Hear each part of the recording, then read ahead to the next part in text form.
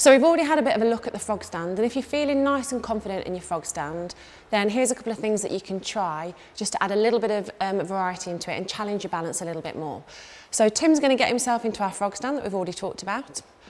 So he's feeling nice and confident here, his hips are nice and high over his shoulders, his elbows stacked on top of his wrists. He's feeling nice and stable. So what I'm going to ask him to do is just try and create a little bit of instability by rocking forwards and backwards and using this clawing, using the heels of his hands and his fingertips just to try and maintain his balance. So you can do that backwards and forwards, you can do it from side to side. So just trying to almost knock yourself over really and try and correct yourself with the fingertips and the heels of the hands.